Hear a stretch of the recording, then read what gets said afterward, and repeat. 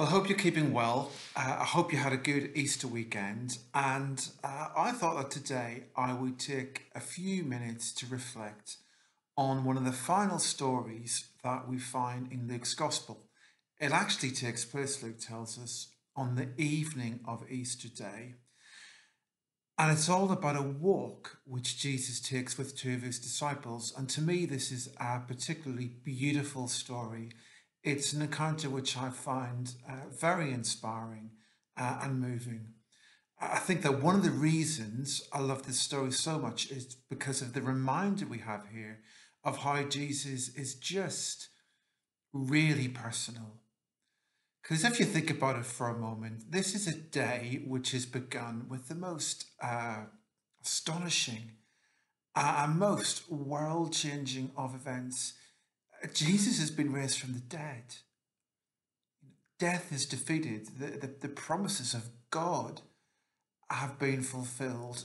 And you think, shouldn't he now be doing something with a bit more fanfare? Shouldn't he have arranged some grand gathering back in Jerusalem, some kind of dramatic revealing of himself before a large crowd, maybe back at the temple? I mean, isn't this a moment when you would want to extract, the maximum effect in terms of publicity? And yet, this is not what Jesus does.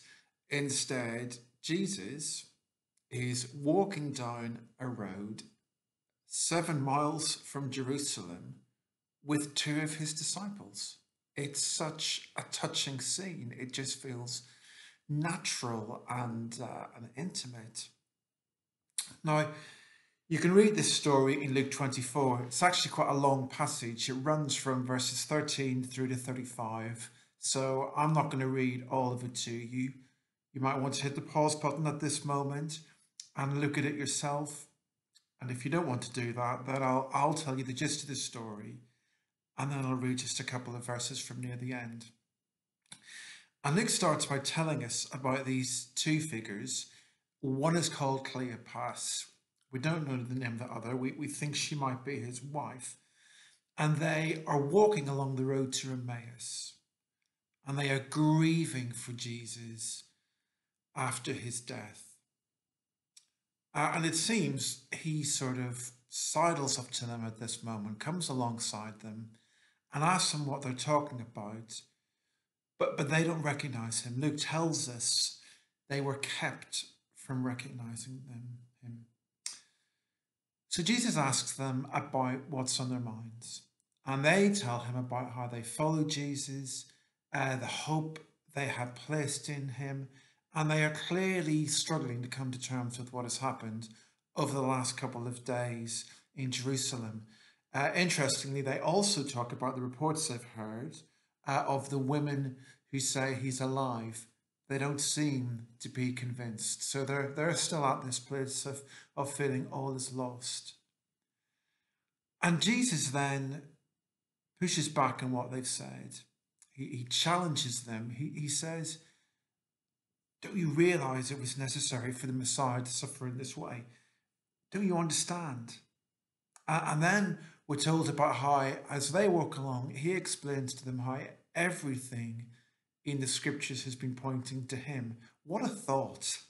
What a thought. Oh, to have Jesus give you a whistle-stop tour of the Old Testament. Oh, to have Bible class with Jesus. But it seems that this is what he does as they walk along this road. And then we're told about how they get to the village of Emmaus, and as it's evening, this couple encouraged Jesus to stay with them, to have a meal with them. And then Luke tells us what happens next. And I will read to you just a couple of verses, like I said earlier. So this is Luke 24, and I'm reading verses 30 through to 32. When he was at the table with them, he took bread, gave thanks, broke it, and began to give it to them. Then their eyes were opened, and they recognized him, and he disappeared from their sight. And they asked each other, were not our hearts burning within us while he talked with us on the road and opened the scriptures to us? It's a remarkable moment. Do you notice how the language Luke uses is actually language we use today at our communion tables in churches? He took bread, he gave thanks, he broke it, he gave it to them. I'm not sure that they actually have a communion meal, but it seems to hint at how there is something very precious, very holy in this moment. It's a moment of incredible insight. There's this sort of unveiling. Do you remember how early in the story Luke says their eyes were closed, they weren't able to see who Jesus was, and now there is this moment of awareness. They actually recognize him, and it's only possible when their eyes are opened. You know, there are some things we can't discover for ourselves. We can't work them out for ourselves. They only come to us through a revelation from God. And this seems to be one of those moments of wonderful, really intense awareness, and yet he disappears from their sight. Has that ever happened to you? Have you ever had that sort of experience, that sense of how, my goodness, you come to awareness of how God is actually here and he's present and he's right alongside you, but it's almost as if the moment you realize he's there, he's gone. It's very precious. It's such an intense moment. Maybe we can't bear the intensity for too long. Maybe it's just God breaking in for a fleeting moment. But then there's something else which happens here. Because they don't just have this awareness of the moment of Jesus being present to them in the here and now. Do you remember the other thing that they say? How they then talk about what had been happening hours ago when they were walking down the road. And they look at each other and they say, were not our hearts burning within us? And it seems that the moment they have this awareness of Jesus being present to them in that moment, that they're able to look back and they think about what happened earlier and they remember that in a different way as well. They see a bigger picture now. Seems that at the time they didn't feel particularly conscious of Jesus and that it was actually him and how he was at work. But now they look back and they think, wow, that was quite significant, wasn't it? He really was near. We felt our hearts burning. And I wonder, have you ever had that sort of experience yourself?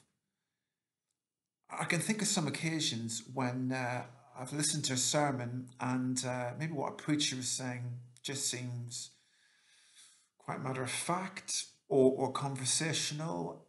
And then I look back on it later and it's almost as if I have this moment of realization.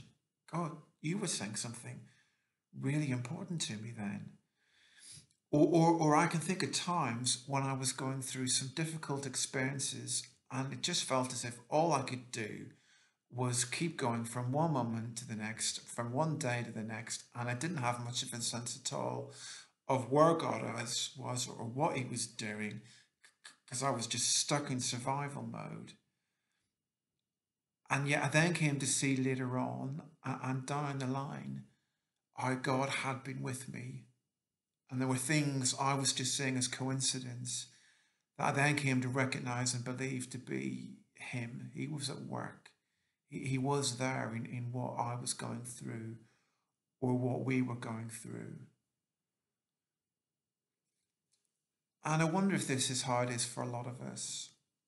Because sometimes if we're going through some kind of challenging experience or situation, we find it hard to really understand what's going on and how he's at work and what he wants to say to us. I wonder if there are times when we're just too close to actual events. And to get some proper perspective, you have to be able to step back and you have to be able to put some distance between yourself and what was going on. And actually, you can't even really make sense of it yourself because you need God to help you process that and really make you aware of what was going on in your heart and what he was doing in your heart and in your life and in the life of other people around you at that time. But if you take time to reflect And if you look back, and if God gives you that insight, you can hear him speaking to you, and you can have that moment when you realize, no, he was there. He was holding me, and he was watching over me. And I can see now that what I saw as coincidence was his provision. I can see that what seemed like a chance meeting was, it was his gift to me. I can see that that person who appeared out of random, as if from nowhere, was who he wanted to speak into my life at that moment. I can see that that person was his gift to me at that time. I don't know if it maybe seems to you at times as we're going through this period of lockdown, there isn't much we can do, which I think is quite hard for us. I think that as evangelicals, we like to be getting on with stuff, and when we can't do, we wonder, how can God be at work? How can God be doing stuff in our lives? But actually, there is stuff we can do. We can be pausing. We can be praying. We can be reflecting. We can be remembering. Maybe we can be using this space to look back and invite God in and show us, what have you been doing? What have you been doing in my heart? What have you been doing in my life? What have you been doing in my church or my street? And so maybe this is one thing you can be doing this week or in the coming weeks. Maybe just take time to pause, take time to pray, take time to look back and just invite God in and ask him to help you to see and perceive, what have you been doing in my life recently? And how might that awareness of you change what you want me to do in the coming days? So let me pray for you. I pray, my friends, that you would know God near in this ongoing season of lockdown, this season which has become, for so many of us, one of enforced stillness and silence and solitude. I pray God would be real to you in the present, but also speaking to you as you look backwards and forwards, and that his word to you about how he has always been there, how he was at work even when we didn't realize, might be a means of you being renewed and being encouraged and comforted and being like Cleopas and his wife, people who go off and witness and tell others and encourage others, so that his gift to you becomes a means of you being a gift to them. And I pray this in Jesus' name. Amen. God bless, friends. I miss you. I continue to pray for you. And I look forward to talking again soon and seeing you soon as well. Bye for now.